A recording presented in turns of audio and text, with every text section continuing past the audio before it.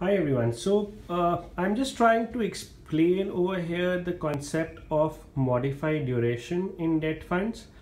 Like we saw in our previous video, DSP BlackRock had a modified duration of 2, whereas the YTM was close to 9.5%.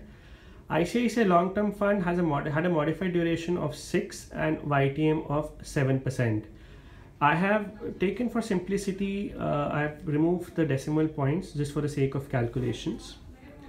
Now this particular formula, total returns is equal to YTM minus MD plus minus change in interest rate.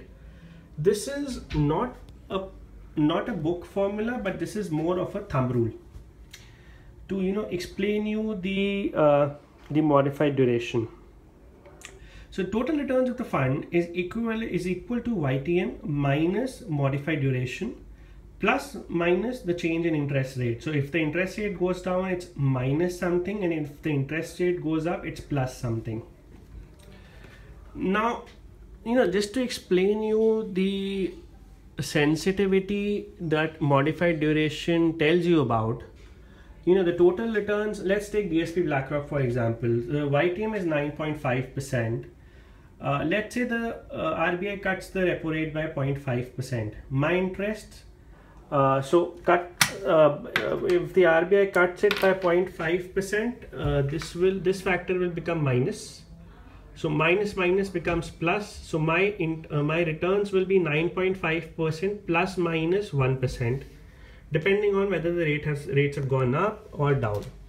So if you see, the rate of interest doesn't make too much of an impact in accrual fund. It's just a matter of about 1% here and there, even if we take about 0.5% of interest rate change, which usually doesn't happen in one go. There's generally a change of about 0.25% here and there. But in a rate cut scenario, the returns goes up to 10.5%. In a rate downward scenario, we are basically the YTM goes up and the returns are close to about 9.75-10% in accrual funds.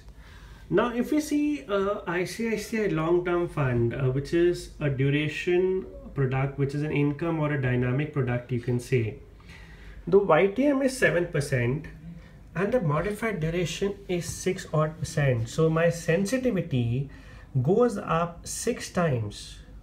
So if, let's say, there is a rate down or a rate hike, the differential in returns is close to 3% as compared to 1% in this particular fund. So let's take a bad example. Like, let's say we keep the YTMs as same, and let's say instead of a rate cut, there is a rate hike in the economy.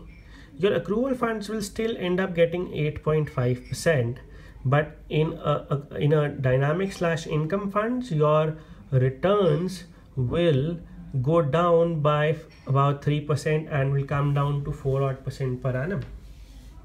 So hence, we see these factors when we are finalizing our list of recommended debt funds.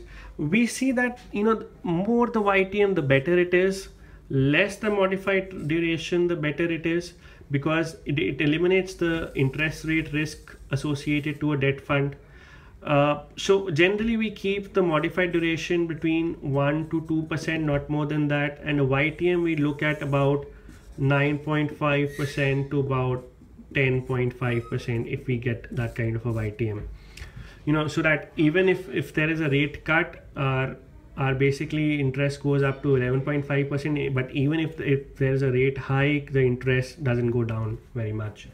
So, and whereas income and duration funds, it's very volatile. It's very sensitive to the interest rate scenario in the market, and hence we recommend income and dynamic funds only to people who have a horizon of close to about 3 to 5 years, whereas we are more bullish and we recommend more accrual and corporate bond funds rather than the income and duration products. I hope it was clear. So this modified duration is the factor. It tells you the interest rate sensitivity that a product has, the returns has to the change in interest rate. This is again not a book formula. This is more of a general thumb rule of how things happen. Hope this video blog was informative. It helped you in some way or the other. Informed you more about the markets, informed you more about the financial products. Do comment, do like us, do subscribe our channel. We've been receiving a lot of comments from your end and some personal messages as well.